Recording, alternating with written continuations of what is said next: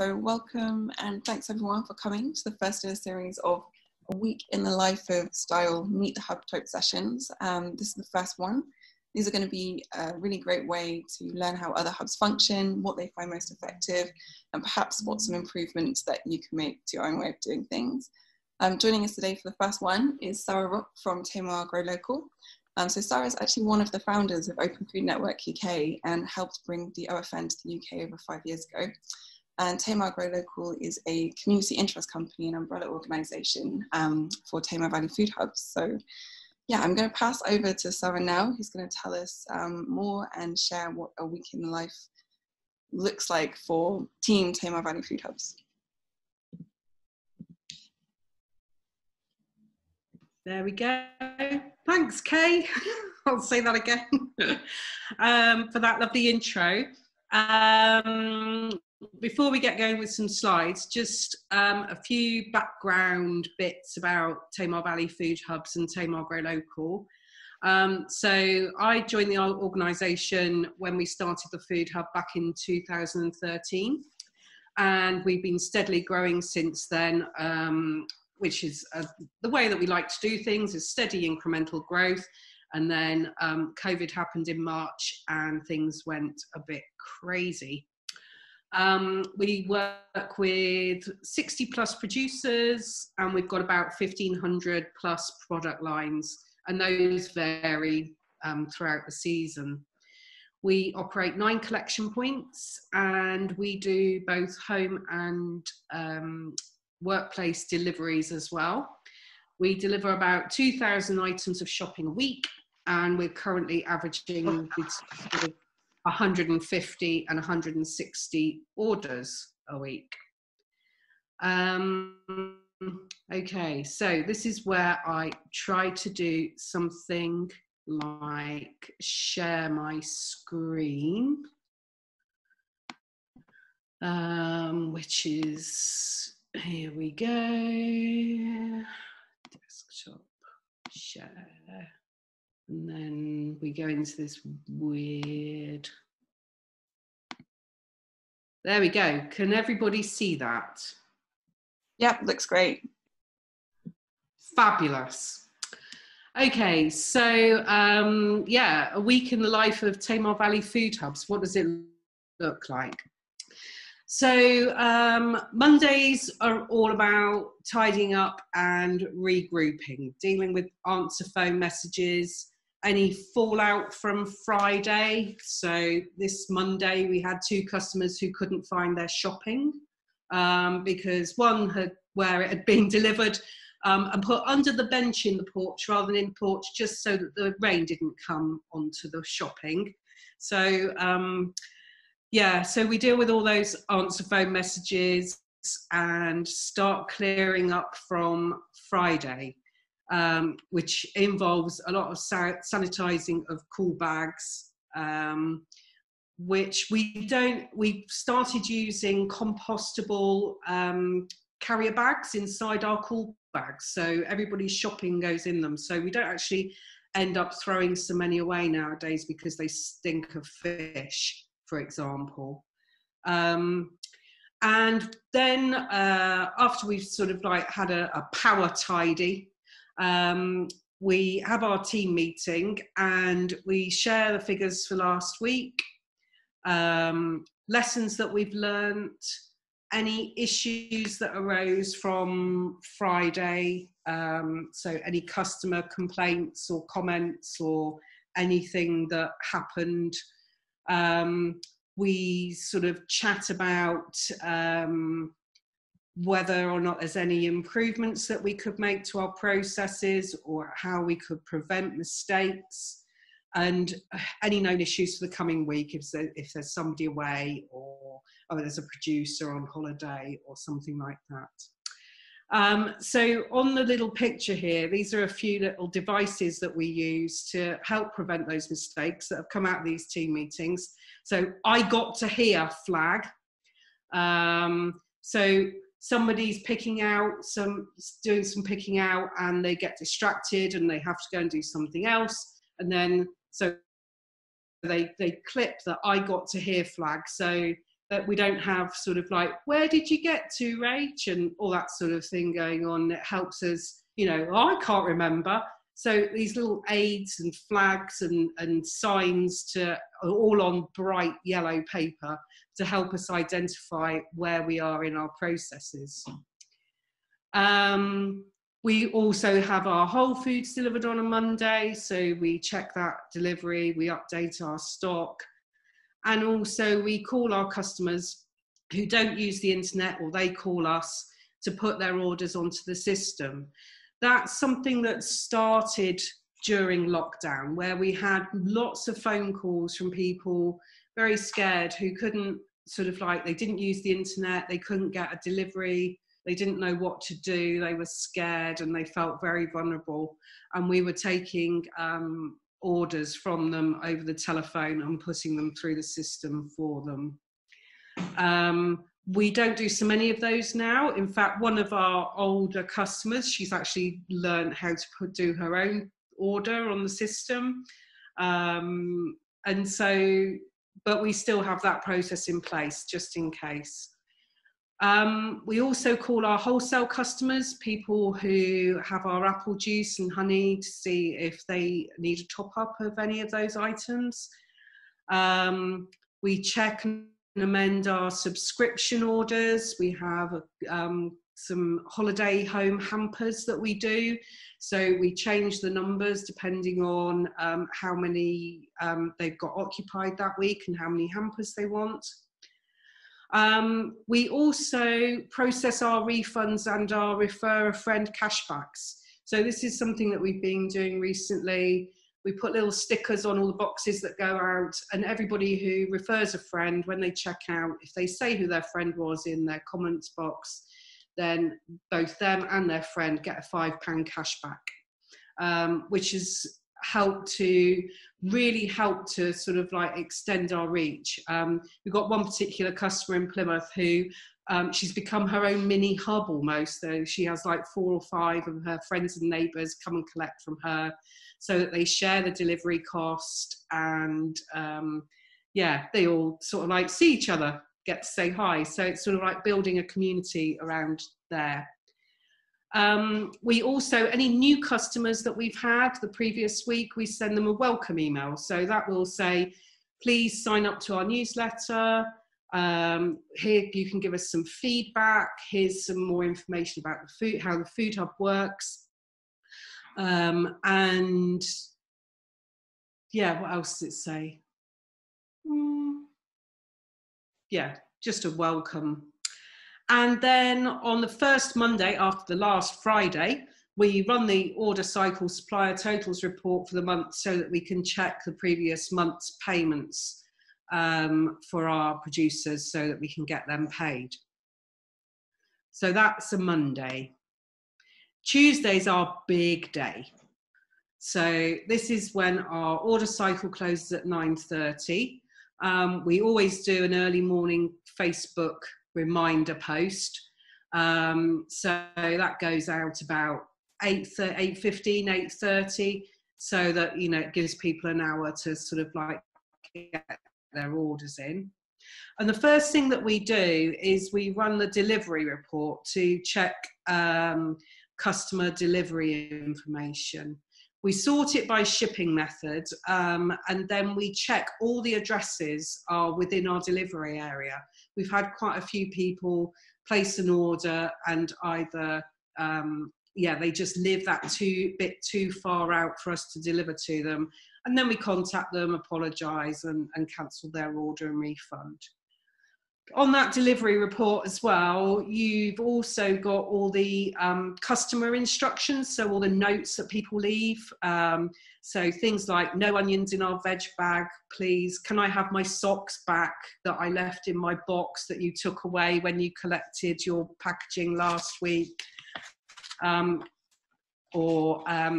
other little messages that we get, sort of like delivery not before a certain time, and we make notes of those. But if there's any issues that we need to resolve before placing orders with our producers, then we'll contact our customers first, update their order and rerun the report.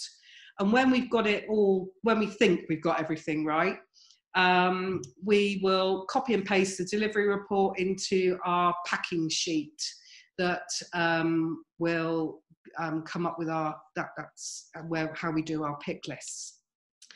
We've also got a delivery report Excel spreadsheet with lots of different tabs on it, which is how we arrange deliveries, and I'll talk a bit about that in a bit. Then what we'll do is we'll run our pack by supplier reports and check for any order anomalies. And this will be things like somebody's ordered 23 boxes of biscuits, and it's like, we had one week where somebody ordered 10 loaves of bread and we thought, oh, she must be having a party. She didn't. She meant to order 1, not 10. So we check those now with our customers to make sure that they've got the right numbers.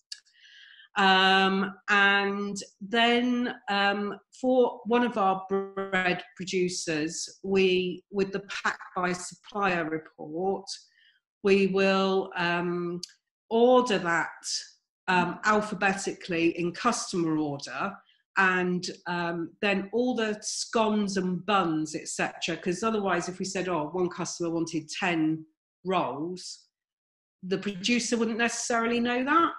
So we send a second email to that producer saying, oh, these 10 rolls are for this customer, those 10 rolls are for another customer. We do that for rolls and scones and buns and sort of small items that can be packaged together. So we reduce the packaging on that one. The other way that we use the pack by supplier report on a Tuesday is we do refillable milk bottles. So we buy in milk in bulk, and customers give us their bottles back, sort of like, and then 1 week. And so if they have 2 bottles a week, then they'll buy 4 bottles, and we'll have 2 and they'll have 2 any particular week. And so that we've got a packing list for our refillable milk. Then we will print what we call the master list, and this is the source of all truth for what our producers need to deliver. So that's the order cycle suppliers totals report. And then we'll just quickly check that report, go to the order cycle, click on notify producers, and all the emails go out to our producers. Then we'll do that again for our wholesale order cycle. We'll check that the emails have been, have all gone against the master list. We will then text orders to some producers who don't use email. We'll phone through orders to producers who don't use email or text messages. And then, yeah, we'll sort of just make sure that we've got all the, everything ordered is the first thing to do, so that the earlier our producers know what they need to deliver, the better. Then we'll run the customer pack by customer report, copy and paste that into the the Google packing sheet that OFN have very kindly devised for us. And then we'll run a few macros and print off our pick lists, all ready for Wednesday. We'll set up the next order cycle, update stock levels for certain producers, take certain producers out who are going on holiday. We have one producer where they are either, we only have them on our order cycle every fortnight. We add in our subscriptions, which are different. Some of them are weekly, some of them are fortnightly. And we update the date in the delivery details on the outgoing page of the order cycle.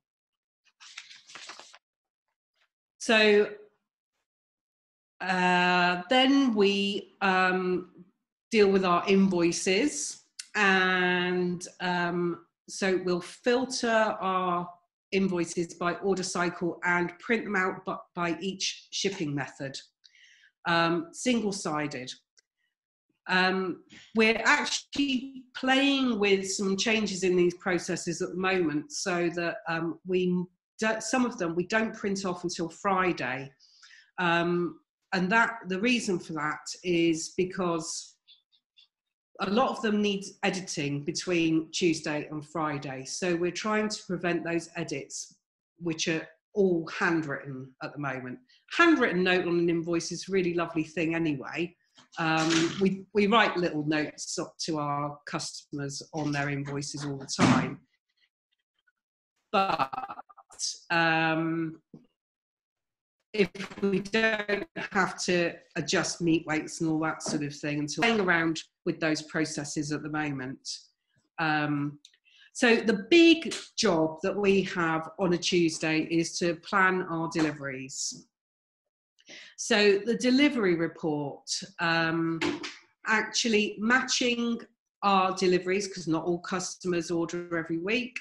So matching those deliveries with available vans and the size of those vans and the availability of the drivers is an art in itself. So we also need to let some of our collection points are also our producers. So Pepper Street Breads, his wife runs the post office in Biralston. So he takes back orders for people to collect at the post office. We have Village Hall collections as well. So we let them know how many people to expect. And once we've worked out all the different delivery rounds, we need to contact all the drivers, make sure they're available and tell them what time they need to be here.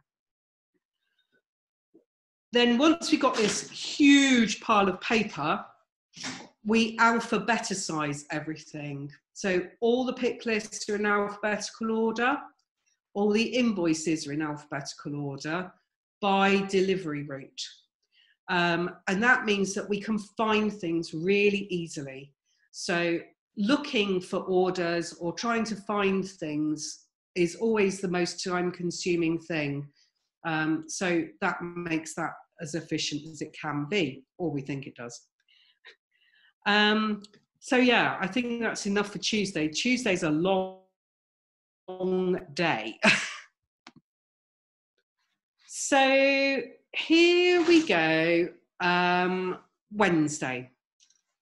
So Wednesdays are mainly about pre-checks. So we have to make sure everything's ready.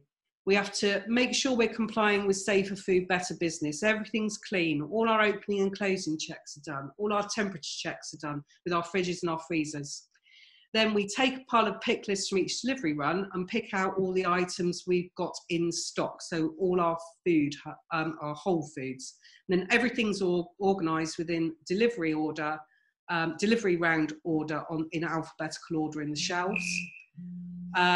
We label our apple juice and honey, and making sure there's enough for the Friday deliveries. We'll schedule our social media posts, and we'll try to come to Kay's lovely webinars.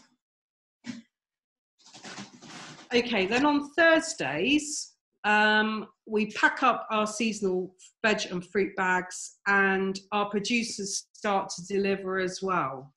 So that's a really useful time when we can meet our producers and we can talk to them about what's new, what's in stock, remind them to update their stock levels, and just sort of like have a chat with them, because they're central to everything that we do. And then you'll see our lovely timetable on the left of the screen there, where everything is timed to absolute perfection. Fridays. Okay, so we start at 7:30. Our producers carry on delivering until 10. We start at 7:30 because some of our producers actually deliver overnight. So we check everything against our master list, make sure that we've got everything. And we start going through the invoices. noting any items that aren't delivered, writing apologies and little notes to customers, answering comments or queries that they've put in there. And then we'll adjust any prices for changes in meat weights, note the credit or balance for the customer so that they know what they need to pay or the refund to expect. And then picking continues for all our produce delivered until about 11 o'clock, when we need to start picking out chilled items for Peppered Street breads. This is the bread, the baker whose wife owns the post office, who's also a collection point. So he arrives about 11:30, and then he takes back any orders for collection at the post office. Because the bread is the last thing to arrive, on the pick list, we highlight those in yellow so that we know that those orders need to be actually picked out first for the bread. So one person then starts picking out the bread in delivery round order. And at that point as well, we also try to identify where any homeless shopping, and homeless in inverted commas, these are things that haven't been picked out and they're in a table in the middle. And it's like, where do these items actually belong? Then somebody starts picking out the chilled items, which are checked and bagged up for dispatch. So those items are then bagged up into a compostable bag and put into a cool bag. Then a third person then reunites the cool bag with the customer's box ready for dispatch. And all chill picking, reuniting and dispatching is done in reverse order of delivery. So the last delivery is ready to be put into the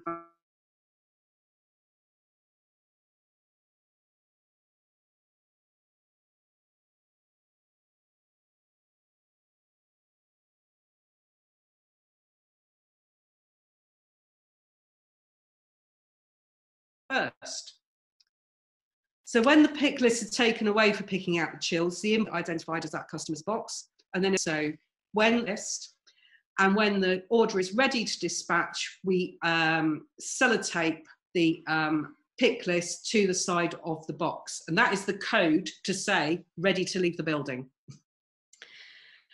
So the van driver then, along with the person who is doing the reuniting and dispatching, they perform van Tetris, and you have to be a certain age to know what that means. But it's this sort of like getting everything in the van without it falling over. And the pick lists are on the outside of the box, so the van driver can see the box, which box belongs to who quite easily. Then we make sure the driver's got their list and they know where they're going. The van drivers also have a little kit in their van. We need to make sure that they're fully briefed with all COVID protocols. They know what to do in an emergency. So we've got a long checklist of things that we go through with drivers. And yeah, so they know that they need to sanitize in between different drivers being in the vans as well. So we keep in touch with our drivers throughout the day through WhatsApp and Messenger groups, make sure they're safe, make sure that any queries that they've got, any addresses they can't find, you know, they can just keep in touch with us throughout the afternoon. And then after the last round has gone out, we do what we call fridge check to see if there's anything left over and what we might be how we might be disappointing our customers that week. We are in a constantly trying to reunite customers with their shopping at all times is our reason for being. Shopfront opens again about 6 o'clock. It's new. What's in the veg bag that might be of interest to our customers. Go home about 6 o'clock, and then just keep an eye out for emails and messages from drivers or customers. So the weekend, just keeping an eye out for emails and messages. We send out, we do a Facebook post on a Sunday evening to coincide with sort of like Antiques Roadshow sort of time, good time to do your shopping. But mostly we like to eat all the lovely food. And this is, this little row of pictures is everything that's available on our food hub this week. Yeah. Great. And is that too long? Is that enough? That's about right. Awesome. Thank you so much. That was such wonderful, detailed, just totally, yeah, awesome. Thank you so much for giving such a detailed run through of what a week looks like in the life of the Tamar Valley Food Hubs team. It's really, really interesting, and it just packs so much into a week. And there was a note from Louise in the chat, and it was just, what time do you go home on a Tuesday? Packing so much into the day. So thank you so much for that.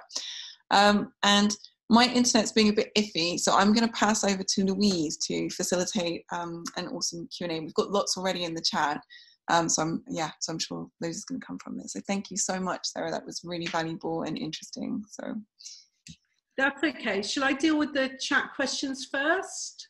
Yeah, Sarah, I was just going to say, like, if we just start from the top with the chat. I think Sarah had a few questions, and then just to cover them in order, if that's all right, just so that we get everybody in and be fair. So Sarah, do you want to ask your couple of questions first? I'm not sure I can remember them. First one is, how much do you charge for deliveries? Yeah, so some of our deliveries are free. So some that are very, very close, or on our way home in our local village, or where we also have the local carpenter also delivers in our local, where we live in, the village that we live in, so they're free. We have them, as we expand out, it's £1.50 for our nearby parish, then it's £2.50 for the wider Tamar Valley, and then £3.50 for Plymouth and Saltash, which is our furthest. So it's sort of like as it spreads out.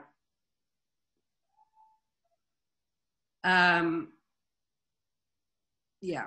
How many people work on the team? You might have said and I didn't hear it. No, so there are 5 of us who are permanent employees. 4 of us work part-time. And then on Fridays, we have an additional 4 subcontracted delivery drivers.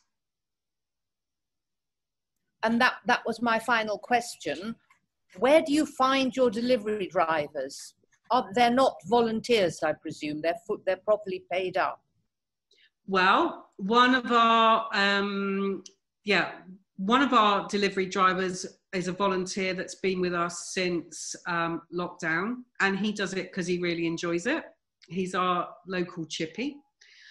He gets quite a lot of business actually out of it from driving around in his sign-written van doing deliveries. So he does it. I've offered to pay him. He won't take any money from us. One of our drivers is one of our director's brothers who has been pushed into doing it because he's having free bed and board with his brother at the moment. And we also have quite a few friends in the creative arts and who have no work at the moment. And so we have been giving them work basically because they are not going to be doing the sound engineering for Phil Collins, or running the Strictly tour, or putting up marquees at Glastonbury. So these are people who we know and are customers, friends, we've worked with before, and so we've been giving them some employment. And you pay them for it? Yes, we do. Yeah, yeah. Thank you, Sara. That's really interesting. It's really interesting to see how everyone gets involved and the connections between you all. I think Rachel's got a couple of questions that she posted in the chat. Rachel, do you want to ask your questions? Thank you. So you mentioned that some of your producers don't have text or email. How do you deal with the monthly payments? Are you waiting for an invoice from them, or how does it work? And are all of them paid monthly? Yeah, everybody's paid monthly, direct into their bank accounts. And because we deal with producers from people who are just selling a bit of surplus out of their garden, or they have, you know, half an acre, or it's not really a big business for them. I do that directly from the reports. Some of our other growers we get invoices from, because, you know, they're fairly big, medium to big, you know, large growers. So it's quite a combination. But you'd recommend monthly and sticking to that time frame for everybody? Yeah, I mean, otherwise, you know, it's a lot of admin. It takes me a long time to make all the payments, even once a month. So you extend that to weekly, and yeah, it's just everybody is really happy with it, because they get, I mean, sometimes they get paid before the end of the month, depending on when the last Friday is. So they do get paid really quickly compared with a lot of other people that they deal with. Okay. That's helpful, thank you. And then one other question I had was, when the product arrives at the hub for the first time, the producers arrive, or whoever it is that drops it off, do you do some sort of checks at that point? Yeah, so we count everything in against the master list to make sure that they've actually delivered what's been ordered. And then we know if there's something short, then we can sort of like adjust somebody's invoice accordingly. Okay. So it's just quantity and also temperature, or not even? Most of our frozen and boxes, yeah, and we temperature check as we put it into our fridges and freezers. Yeah. With an infrared thermometer. Yeah. Okay. All right. Thank you. Thank you. Susie, or Sue, you had a question. I think you might. Yes, just what's your legal structure as an organisation? Yeah, we're a community interest company. Yeah. Okay, I thought that might be the case. Thank you. And do you wipe your face? do you make any profit? It varies. I mean, sometimes we do, sometimes we don't. It just varies depending upon. We basically aim for not making any money. Yeah. Okay. Yeah, I understand that. Lovely. Thank you. I think got one more question from Lucy. Lucy, do you want to ask Sara? Okay, I just wondered, given the range of producers, you talked about having producers that were, you know, established businesses and others that are kind of more people with a bit of spare produce. How do you set the prices? You know, or do you, if you're selling, they're all selling lettuces, how do you decide how much is a lettuce? Yeah, so we have a pricing policy. So because we are, you know, a community, producers, we tell them that they set their own prices basically, but we advise them to check against other producers and what they're selling, and so that they're not undercutting anybody. So there isn't any sort of like direct competition. And if they're selling the same sort of product, then can they have a point of difference? So if they're selling salad, is there, you know, a different size or a weight, or is there something different about their salad, which means that they can charge a premium for it, or that it's a little not quite as expensive? So yeah, and we do, I mean, we've had rhubarb wars, so, you know, people selling 3 sticks of rhubarb for £1 and somebody wanting 3.50 a kilo, and, you know, all this sort of thing. So we have had to resolve those sorts of issues occasionally. But also because we have some organic produce and some non-organic produce, and some like butternut squash at the moment, we've had some baby ones and we've had some humongous ones. So there are obvious differences there. So we don't set prices, our producers do. Thank you. The sound of the rhubarb wars at Sara, that just made me laugh. Did that answer your question, Lucy? Yeah, thank you. That's really helpful. Yeah. Okay. Alison, would you like to ask some questions? You might need to unmute yourself. Slightly busy.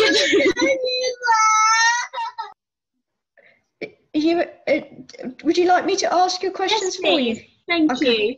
Let me take this one. Okay. Alison asked, how many on average weekly customers do you have, first of all?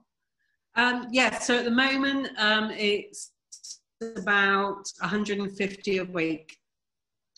And also, she said, I imagine your customers are fairly affluent. Do you have any approaches for feeding those in or at risk of food poverty? And I know you do, so I'll let you talk about that. Yeah, it's probably an important part of our work that I didn't mention. So we have customers who come from all backgrounds, actually. So it's not just fairly affluent ones. And so we do have people that will order, I don't know, £200 worth of shopping a week, feeding, you know, they're feeding their elderly parents who are shielding, as well as their own family and their sister's family and that sort of thing. And that's great. But we also have other people who like to spend some of their money on really good food. So, you know, they want high welfare, or they want organic, and they want local food. So are quite willing to spend not £200 a week, but, you know, £10 or £15 on really good quality food. And we also have a donated bag of veg on our food hub. And through this mechanism, we fund vegetables to go to families in food poverty in Plymouth. And we also, every week, we take about £20 worth of vegetables to our local soup runs and the Salvation Army in Plymouth. So that's one way that we can help support people who, you know, can't get a decent meal. And because alongside some of the food hub, some of the other work we do, we are involved in a project called Grow Share Cook, which at the moment is about delivering vegetables to people in with early onset or recently diagnosed type 2 diabetes, along with cooking support, which will which with the aim of trying to help turn their life around. And we have had some people reverse their type 2 diabetes through this project. this project is just about to come to an end, and our next lot of funding from Plymouth City Council will be more about tackling food insecurity as a result of COVID. So we do a lot of work around those areas as well. That's really inspirational, Sara. Rachel, you had another question you'd like to ask? Thank you. So when you're doing your sort, are your boxes labelled by customer name or customer number? I haven't yet run an order cycle, so it may be very clear when it happens, but just seeing as you were there, I thought I'll ask the question. Yeah, fair enough. Everything is customer name, everything in surname order.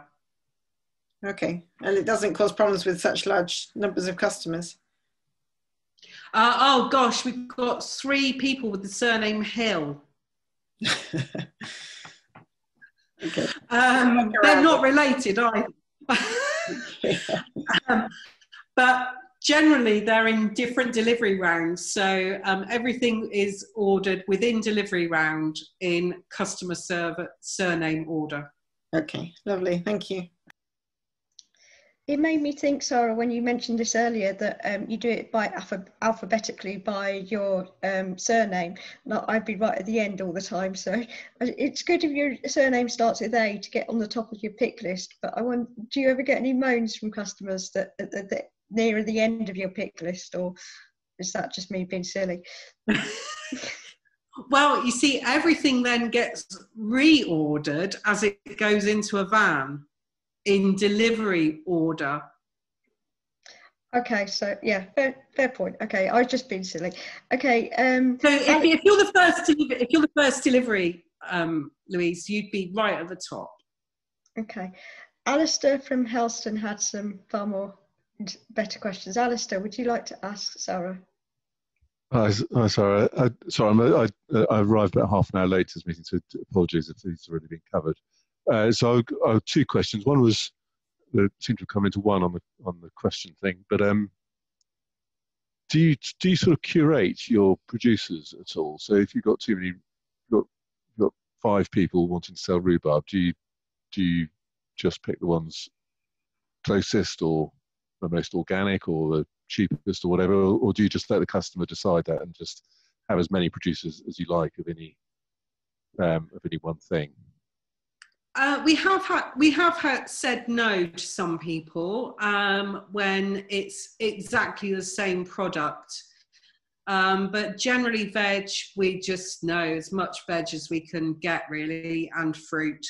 And yeah, ultimately it's customer, the customer decides which they want. Some of our customers have favourite growers and they'll buy salad from one but not from another, and they've been through them all. At one point they will have bought all the salad from all the different producers, and then they go, oh, but I really like that person's salad.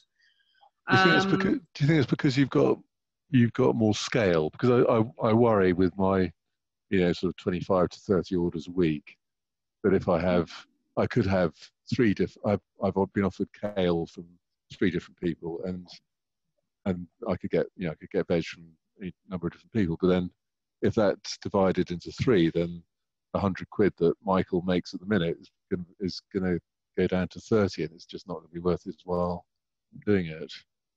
Yeah, I mean, I think with kale you've probably got more similarity than with salad, for example. I would tend to. But then you see, we've got a lot of different kales on the system at the moment, and that's what we try to encourage our producers to do, is to grow something different that nobody can get in a supermarket anyway. So our bog standard green curly kale doesn't sell as well, but our Jaggalo Nero and Siberian kale and mixed bags of kale and chard do sell really well. So I think it's that, if you've got something that's a little bit different, then that's great. but having too much of the same, exactly the same thing, yeah, doesn't do anybody any favours. Okay, thanks. And my second question, which I did ask you by email earlier on this week, but I don't know if you covered it at all, but I'm wondering about doing home deliveries. I just got at the moment just collection points, but I was trying to work out how to manage. How do you manage? How does that work? And because I was thinking, if I have set times for my collection points, if I have an increased number of home deliveries in between those two collection times, I'm gonna have to change the collection time at those certain points each week, which seems pretty unsatisfactory. I don't know if you can describe how you manage that part of the business. Yeah, so our collection point times are quite short little windows, actually. They're usually only about 15 minutes. And our customers are pretty well trained, actually. They turn up, they collect their shopping, they go. But what we tend to do, because we have so many different drivers, we'll only give them like one collection point, so they've only got one time frame that they have to hit, and then they can fit their deliveries in and around that fixed time point for that collection point. But then we cover quite a wide area. We never actually guarantee delivery at a certain time. So that gives us some flexibility. So the inflexibility of the collection points is sort of like balanced a bit by the flexibility of our delivery. Okay. It's an art trying to get the collection points and the deliveries right, and the size of the vehicle and all that sort of thing, and not sending anybody, trying to keep people in quite small areas for their deliveries. And it just always depends on who orders that week. Are they your own vehicles and staff driving, or do you hire people in just for those? No, we've got 3 vans, and they will go out and then come back. So each person in each van normally does 2 delivery rounds or 2 collection points, or they'll do a combination of collection points and deliveries. And then we've got 4 people who use their own vehicles. And are they volunteers, or are you paying people to? It's a mixture. Mm-hmm. Some people are press ganged into it by their brothers. Great, thank you, Sarah. All right. Quite happy to chat more at length, Alistair, if you want to, talk about it more off, sometime else. Yeah, one time when I'm working up at KCL, I'm going to come up and see you, hopefully, once we can do that. Right. It's really good to see how the network connects with other people. It's really great. Lucy, you had a question. We've got about 10 minutes left, so getting as many questions as you can. I just wanted to know whether you vet producers at all. I'm thinking particularly around meat. Do you do any, if people say that they're free range, or do you have any way of checking that their produce really is locally produced? Yes. With meat, it's particularly important, I think. We get all of our producers to fill in a producer form before we allow them to sign up. And with our meat producers, we either go and visit them, or we do act, because it's quite, Cornwall's the biggest village in the world. We do actually know a lot of people who know a lot of other people. So we usually get them through a recommendation, and yeah, we know, yeah, we like I say, we visit. Thank you. Did that answer your question, Lucy? Yeah, no, sure. I mean, yeah, we've had issues of, I think, because you're doing local. If you're a food producer commercially, and you have, for some reason, you haven't got enough eggs, say, your instinct is to find more eggs to meet your customer demand. But then if you're selling local produce, you don't want producers to do that. So sometimes yeah, we've had that experience. It can be, it's counterintuitive for their normal way of doing business. That's a shame. I get that, and we've, I mean, especially because most of our meat producers, especially, are farmers, so they're direct from the farms, and we know the farms, and we know the farming families. Mm-hmm. No, it sounds really good. Great. Thank you. Rachel, you had another question. Yeah, I'm afraid it's another basic one, but hopefully a quick one then. So just looking down all the products that we've got on our hub that's launching tomorrow, I wanted to make sure that it was really clear, for example, packs of bread rolls, for example. So there's one baker and he makes 4 bread rolls in 1 pack. Have you got it listed as 1 pack, and then in the description, right, this contains 4 bread rolls? Or do you do the item as rolls and put in the number 4, so it says it's 4 rolls?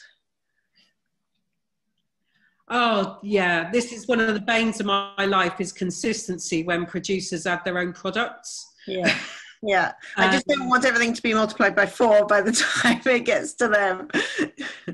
So what would you recommend? Sure. Yeah, so I think in the item description, it's always useful if you've got a multi-pack of something to say that it's a pack of 4. And then you have items, so if it's rolls, you have, you call the item a roll or rolls, and then you've got 4. So you've got it in 2 places. But then when that gets to the,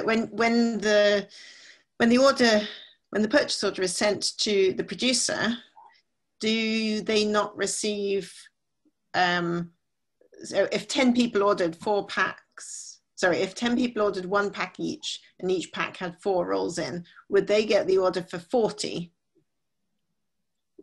individual rolls? It'll be an order for 10 packs. No, it'd say 10 packs of 4. So then the unit needs to be a pack, does it? Does the unit on the system need to be a pack? Sorry, I think I lost you there, Rachel. Does the unit of measure therefore need to be 1 pack? And then in the description say 1 pack of 4 rolls? It's whatever makes most sense to your producer when they get their email, really. Let me find one. Yeah, this is it. I'll just find our list and see how they're listed, actually. Somebody's borrowed it. So yes, because we have like tins of olives in packs of 3, and sometimes, yeah, it's whatever makes sense to your producer. Okay. All right. Thank you. That's help, is it? Well, hopefully it'll make sense to them. Thank you. Yeah. Rachel, that might be something that you kind of work out as you go along once you've had a few weeks. I'm sure it's like it's trial and error to see what works for your particular group of people. Yeah. Do we have any other questions? I think while we're thinking, I think other people are thinking of questions. I think Kay had a question. Kay? I wanted to kind of jump in and say we've got 5 minutes left. So if anyone else has any questions, if they'd like to ask their questions first, that would be great. So we've got 5 minutes. So just feel free to unmute and just throw your question into the space. How did you get your customers? Because I've just started, and I'm finding it really difficult. I'm doing it on Facebook and Instagram, and everybody who comes to the market, I'm at Ulster Country Market, everybody who comes to the market gets given a bit of paper with all the information on it and the link and everything. And they're really resistant to it. But I haven't started doing deliveries yet. That's the point. So I'm really interested about the deliveries. Do you think that's essential? Yes, I mean, when we first started, I think all of our customers, we did know them all personally. And word of mouth has actually been our best form of advertising. But I think, you know, one thing that we benefit from is doing a lot of project work as well, and a lot of wider sort of like food work. You know, some of our customers sell us apples, and so we have quite an integrated system, I suppose, in the valley and in Plymouth. I think the way that we grew was we started off just doing collection points, and when we started doing deliveries, that made it easier for people. So they didn't have to be in. We delivered to a lot of log stores or porches or, you know, safe places, and that made it, yeah, a lot easier for people to trust us. But what you're actually trying to do is persuade people to change their shopping habits, and that's the biggest barrier around getting new customers, I think. Things.